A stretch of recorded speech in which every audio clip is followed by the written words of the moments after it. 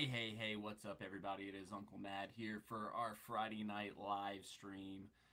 Got some interesting stuff to get into tonight, so not going to waste much time on this one, especially because I actually, I have a hard out on this. I will say we're late to start. I don't know that I've ever actually hit the time that I set when I scheduled these live streams. I think I scheduled this one for 5:30. It's currently 5:47. Oh, I had a run going that I apparently never stopped.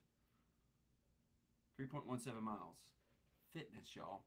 Anyway, got a hard out tonight. Jess and I are going to see The Flash.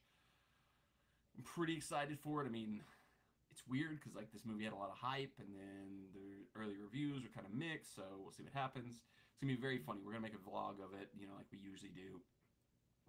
But it'll be really funny because Jess did not really want to go see this movie. She was like, I don't really care for Ezra Miller. I don't really care for DC movies. But I was like, Michael Keaton's back as Batman, and she's like, fine, I guess so. So she's at least intrigued by that. So we're gonna go see it. I think some of our best videos are when she's upset or mad at me. So this will be a great one. So stay tuned for that. That's gonna be our movie Monday this week. Is me and Jessica going to see The Flash. But a lot to come here. We've got a live stream to get into. Big news coming out of a lot of the areas of interest I have, as you see in the description, the thumbnail. The big story in the U.S. soccer bubble that we live in. Gregg Berhalter is back. But did he ever really leave? That's kind of the question. So last night, huge matchup. U.S. men's national team taking on Mexico in the semifinals of the prestigious, historic, vaunted Nations League Cup. Funny story with that. I went to tune into Paramount Plus last night, and this tells you a little bit about maybe how far El Tri, the Mexican national team, has fallen.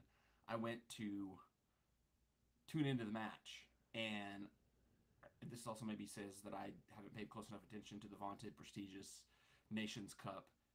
I saw the Mexican team walking out of the tunnel first, and I was like, oh, I must be on the wrong feed. Like, this must be the other semifinal, because when was the last time there was a CONCACAF competition where, Mexico and USA were on opposite sides of the bracket as the top two teams that were destined to meet in the finals? So I was like, oh, yeah, we're not playing Mexico in this game. I thought we were playing, like, Panama or Costa Rica or somebody, and Mexico was in the other match. And then I kind of looked, and I looked at the schedule, and I was like, oh, we are actually playing Mexico in this game. How bad U.S. fan of me to uh, have not been aware that that was actually a Mexico game. I was just like, oh, semifinal of this random CONCACAF tournament they made up. I'm going to tune in and watch. Strong team. And then I was like, oh, this is actually the huge USA-Mexico rivalry match. So made for a fun game. Obviously, if you watch the game, it was insane. USA was incredible in the match, just ran right through Mexico. Um, Shockingly, to some degree, 3-0 win. Obviously, kind of marred by the last like 20 minutes or so where the Mexican players clearly knew that, they weren't going through, and they started like clearly taking little cheap shots, clearly taking little digs. I don't want to say that they were necessarily trying to draw cards from the U.S. team to try to ruin the Final Four, but I mean, mission accomplished. They got two red cards. Both the times they got red cards, somehow we also got a red card. Like, there's always been this like shade around the Mexican national team that CONCACAF favors them, that doesn't want to give them cards, doesn't want to necessarily punish them. They've been allowed to do the homophobic chants at the goalkeepers for years without much punishment. You go around, you see the various videos of like them choking players and not getting any punishment, which that was the funniest one. They gave Weston McKennie a red card for putting his hands to the face or the throat of a Mexican player, and you can find 100 pictures of Mexican players choking Weston McKennie throughout the years that got 0 cards. So insanity there. Canada USA on Sunday. Richard Greenberg jumped in the chat. Yeah, it's gonna be a huge one. I'm hoping. I gotta see what time the match is. I'm gonna be traveling Sunday. If you haven't seen my trip announcement video, I'm going down to Florida. I'm going to my usual haunts, Florida, Orlando, Disney World, or Universal. My plan is to leave early enough Sunday to be down there, to enjoy the evening down there. I'll maybe find, like, is there a local U.S. watch party, American Outlaws of Orlando watch party where I can go watch the match? But that all depends on how my travel goes. Like, if I get down there early enough and can find a place, I'm going to go watch that match. If not, so be it. But like I was saying, last 20 minutes, Mexico just started acting like, they were clearly out to just tear the game up, hurt U.S. players, cause U.S. to be disrupted. They knew they weren't going to win the match. Their fans were throwing beers on the field. There were multiple reports of like multiple brawls going on in the stadium that were unchecked by security. It's just like they get away with this every time. I don't understand how like they've just been given free will to do whatever they want in matches. Like, I had a friend that was texting me, like another soccer fan, and he was like, so he knows how it goes, and he's like, how is this still not being punished? Like the way their fans behave, the way every match goes that doesn't go their way. It's just that way all the time. Like any other sport in, you know, maybe not the world, but in America, like he was like comparing it to like an NBA game. Like if you went like the look at the Malice at the Palace. Like one beer got thrown and it led to like one of the biggest controversies in NBA history. There's just beers getting chucked galore. Mexican players are literally kicking everybody. There's homophobic chants from their fans, and it just like CONCACAF does nothing for the most part. So historically, I don't expect much to come out of this match, but it was a crazy last 20 minutes. Sucks for us to have such a dominant performance to just run through Mexico, just make them look like chumps, and lose two key players because of retaliation for what the Mexican team was doing. Weston McKennie and Sergio Dest, both getting red cards, both out for the final against Canada. That kind of stinks. We've got decent depth though. I mean, this isn't like the past U.S. teams where like you lose players and like it's up the creek without a paddle. I don't really know who goes right back. That's a little questionable with Dest being out. Joe Scally maybe. But I don't necessarily like mind the drop off of Luca Dettori coming in if he's the one coming in for Weston McKennie. He probably doesn't have the full range of passing that Weston has. The kind of more complete player that Weston is, but he's still a very solid player. He's still like he won me over that one match where he constantly was getting in the face of the players. He was like the bodyguard for Christian Pulisic one match, and he became one of my favorite players in that match. I would expect he comes in because he seems like the next man up with Tyler Adams being out injured, but we'll see. Very disappointing into that match, but obviously the end of the match was not what you want to see. Not Mexican fans and players kind of ruining the match, and then our players kind of getting caught up in it and doing things they shouldn't do retaliation-wise, and now we got two players out for the final, but still should be a good match either way. Obviously, the big news, though, that kind of overshadowed the whole thing came out, I believe, midway through or right around the start of the first half. Gregg Berhalter is officially back as U.S. men's national team head coach. Certainly erupted U.S. men's national team's Twitter. Whole contingent of people that have just never liked him, despite Gold Cup champion, Nations League champion, crazy good track record against Mexico. If you look at like the underlying stats, actually we are a much better attacking team than we've ever been at any point in U.S. history. I think they even said on the broadcast last night that he is, by win percentage, the most successful U.S. men's national team coach of all time. But because he didn't do that well when he went to Europe, because he never won a MLS Cup when he was in Columbus, because he's American, this like self-hating thing that some U.S. fans have wants to tear him down. And I get it. He's not a sexy, coach. He's not, I think there's these aspirations that the U.S. thinks we should go get like one of the top coaches in the world. But I mean, like, the top coaches in the world aren't coaching, club level. Like, you look at the most successful club teams in the world. Argentina just won the World Cup with the coach. Granted, they have Lionel Messi. that's a key component there. But they won the World Cup with a guy who's never coached any league, has no league titles. You look at recent World Cup champion, Joachim Low, German's coach. He never really did much outside of the, I think he won, I was trying to look at it. I was trying to look at like what other national team successful coaches have done. I think he won like an Austrian Bundesliga, but he's never, he was never a Bundesliga coach. Like his most successful stuff was in Germany. There's like a distinction between who's a national team coach and who's a, league coach that I don't think people give enough credit to. Everybody's just like, oh, go get Pep, go get Jose Mourinho, go get Jesse Marsch, whoever. It's like, there's league coaches and there's national team coaches. They're two completely different animals. Is Gregg a good enough coach to win a World Cup? Probably not. But I mean, if we're being honest, and like I hate lowering the bar. I hate the like, oh, we shouldn't have any high expectations type thing. But like, as good as the squad is, as good as this generation of U.S. players are, do we really think they're going to be a World Cup winning team? I think we're still in the developmental stage of the U.S. national team where go as far as you can in the World Cup, win the Gold Cup, win the Nations League. We got Copa America coming up in 2026. Let's have a good showing in that. I'm not 100% sure we can't win that, but I mean, it's Brazil and Argentina, but it's going to be a very different Argentina from the Argentina that just won the World Cup with, the Messi maybe not being around for that, although I think Argentina will do everything they can to get him to stick around long enough for that tournament. But I think Gregg has been successful. I think he's done a good job. I think if the whole controversy with him, the Reynas, and his wife had not come out, he would have got his job renewed. None of this had happened. I think it's more that situation, the gap where he was kind of out and they were maybe looking to replace him, is what kind of sours a lot of people on him coming back. It's like, well, we could have changed, we should have changed, but it's not the same. I'm sure there's still some of the same old USSF stuff that was kind of like messing it all up now. But like, we got this new guy who just came from Southampton that has like no connection at all to the history of the U.S. national team. He's just purely a soccer guy who's built up Southampton. Granted, they just fell apart and got relegated.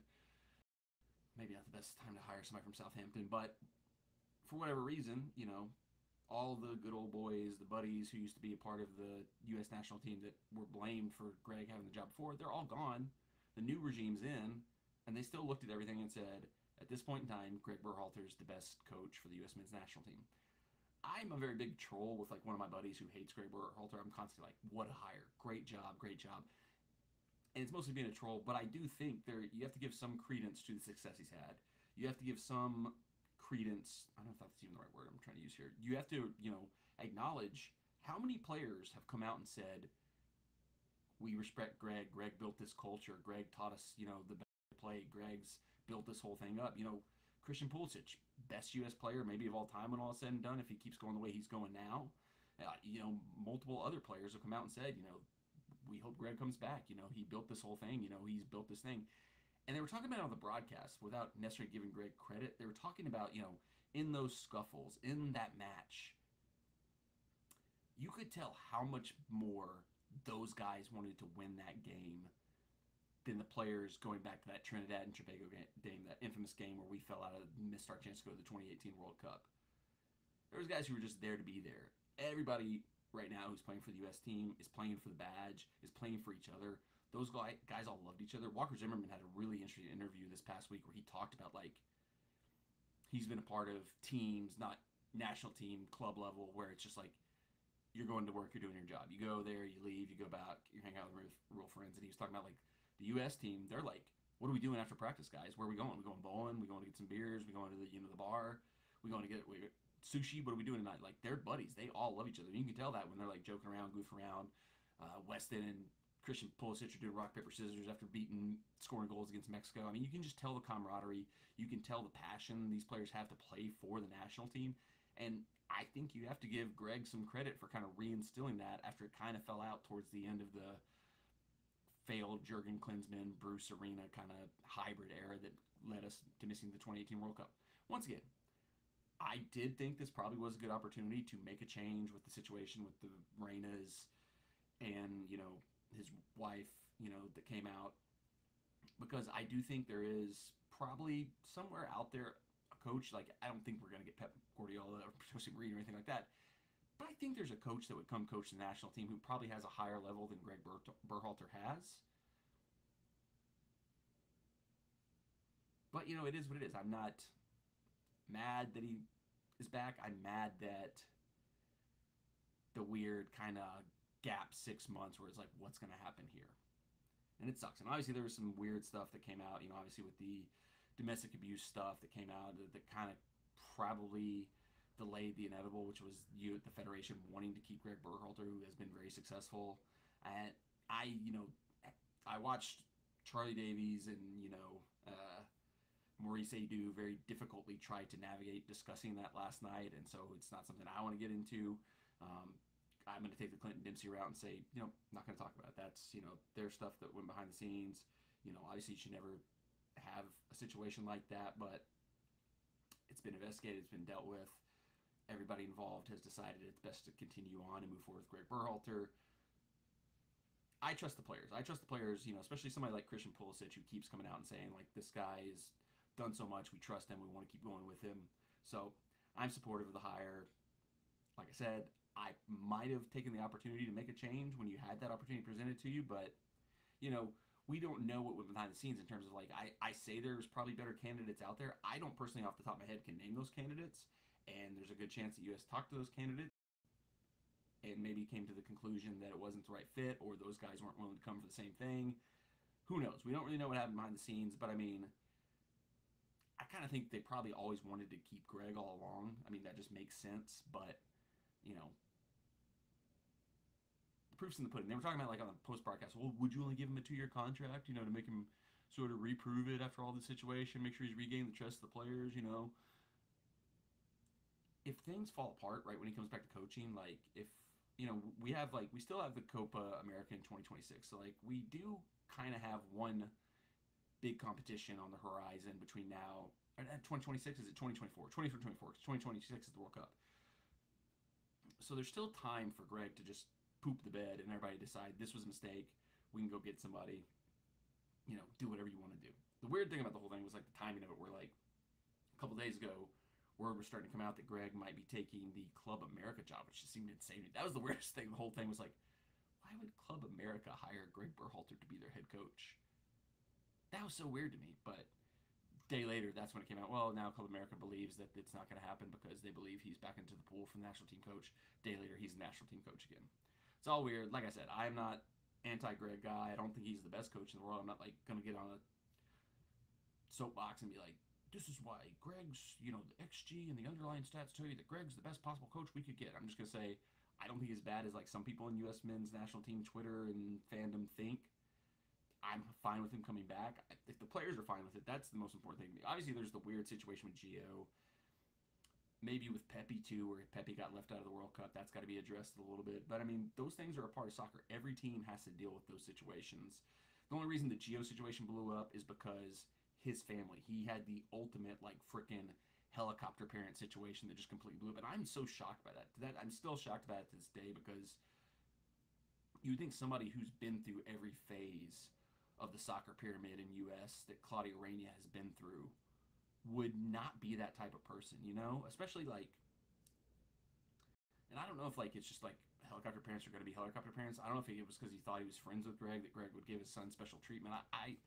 That is just still baffling to me today. That was the most shocking thing of the whole thing, that it was Claudio Reyna of all people. Like, it's not just some random wealthy dad who paid for their son to go through academies and the DA and basically paid their way into the U.S. national team. It was Claudio Reyna, who should kind of be aware more than anybody else how these type of things are supposed to work. Such a weird situation, and it tarnished the whole thing.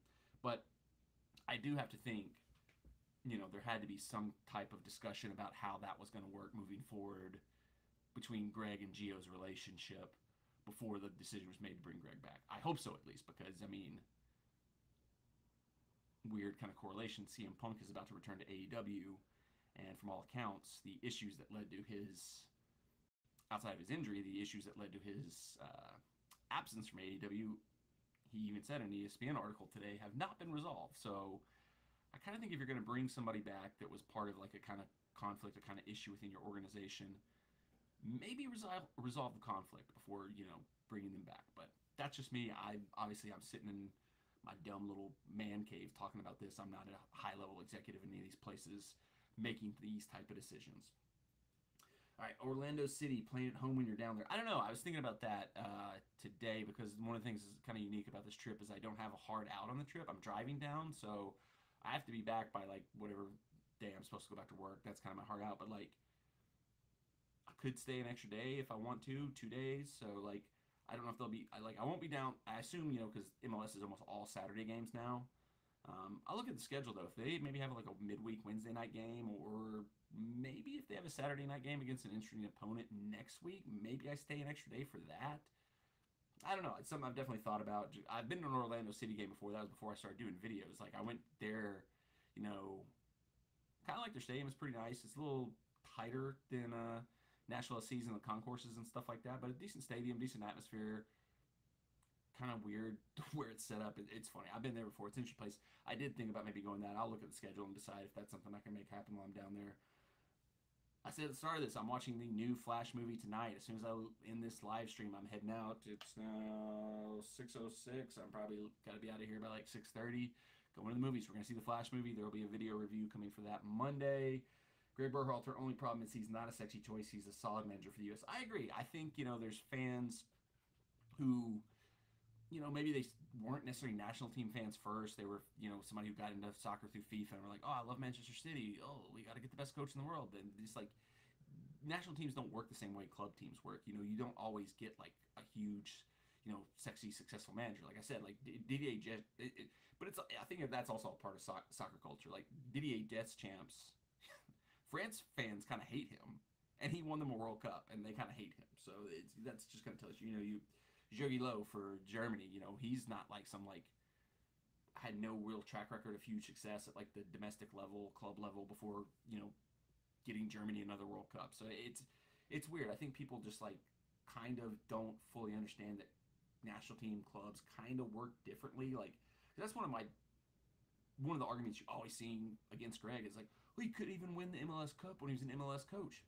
Not many people win the MLS Cup. I mean, there's like, it's not like it's a weird tournament that's really hard to win. Like shockingly, like I was gonna say something stupid. I was gonna say it's maybe harder to win than some of the European tournaments, but I don't think that's actually true. But like it is kind of weird, because in England, if you're the top team, top 4 teams are always gonna win that cup outside of that weird Leicester year.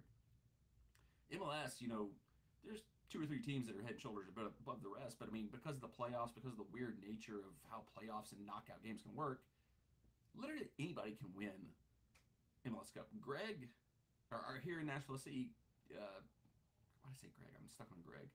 Gary Smith won an MLS Cup with a terrible, for all intents and purposes, Colorado Rapids team, just because he set things up well. He outcoached teams. He bunkered down the hatches as he's known to do, and just fought their way through that playoffs that season and won an MLS Cup. So I don't really think MLS Cup, winning an MLS Cup or not, is a huge achievement. I mean, Jurgen Klinsmann, like some people are still butthurt that we got rid of Jurgen Klinsmann. Like what did he really do?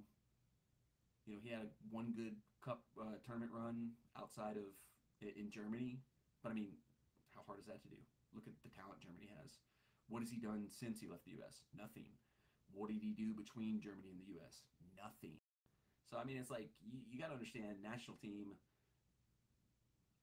club teams, those type of coaches. It's a different mindset. It's a different thing because, like, if you're a national team manager, you get the players once every month and a half at the most for like a week, half a week at the most. It's not like you're constantly developing players, constantly training players. It takes a different type of coach who can like look at their pool, figure out who fits together, who can put the pieces together well, get them together quickly, put in a system quickly, and just have it go. And I think Gregg's done a good job of that. Is Gregg going to win a World Cup? No. But is there any coach that would come into this situation and win a World Cup with the U.S.? Probably not. I would almost say definitely no. I hate to be like a pessimist because I want to hope for my team, obviously. But, I mean, it's just being real. The odds of the U.S. winning a World Cup, even with this great kind of roster, this great generation we have, are still kind of slim. And I don't know that there's any coach out there would be able to do it, So, enough talking about the U.S. national team. It was a fun game. It was, good win. Big match coming up against Canada. Hopefully I'll be able to get down to Florida in time to find a place to watch that, but we'll see how that turns out. On to the next local match. I will shout out Richard because he's been in the chat a little bit. Toronto FC, at this point in time, I think we can officially say our Nashville SC, one of the kryptonite teams for us. It doesn't matter how good we're doing, how good Toronto's doing, how bad we're doing, how bad Toronto's doing. That's almost always going to be like a weird match where the result's just unpredictable. Toronto looked incredible the first half in that game. Second half, Nashville SC finally turned it on. It could have been 2-0, 3-0 TFC at halftime, honestly. But they're just one of those teams. And there's two, I think Toronto's the one that makes no sense to me. I don't know if it's just because it's always like a weird long trip or if just Bradley is just one of those coaches who just kind of knows how to kind of get results when he needs to. But Toronto, Philadelphia, and Red Bull are like the 3 kryptonite teams from Nashville SC. And one of the things that's troubling about our match this weekend, St. Louis City comes to Nashville. First time these two teams are matching up. Obviously, the expansion season for St. Louis. And in a lot of the previews, a lot of the podcasts I listened to this weekend talking about the matchup, the comparison that keeps coming up is like that St. Louis's style of play is like a hybrid Red Bull, hybrid Philadelphia. So it's like, oh, great. The two teams Nashville SC probably struggles against more than any other. Here comes a team that is like a hybrid of their two systems. Hooray.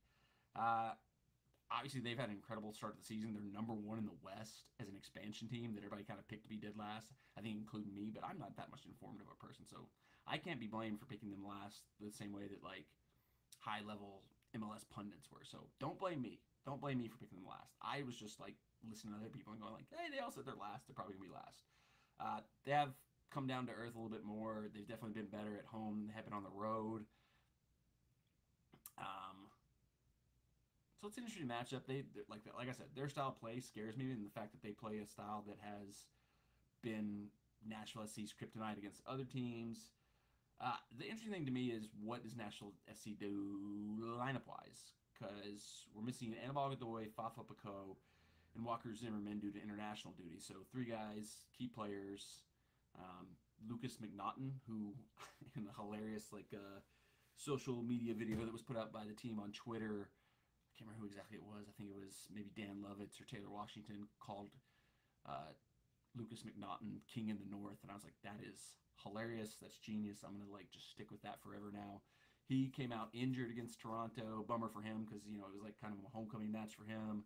Listed as questionable, which if Gary Smith listed anybody as questionable, that means they're out for 6 months. So I would expect him to play. So do we go straight swap, just keep the lineup we've been running, the formation we've been running, just plug Josh Bauer in?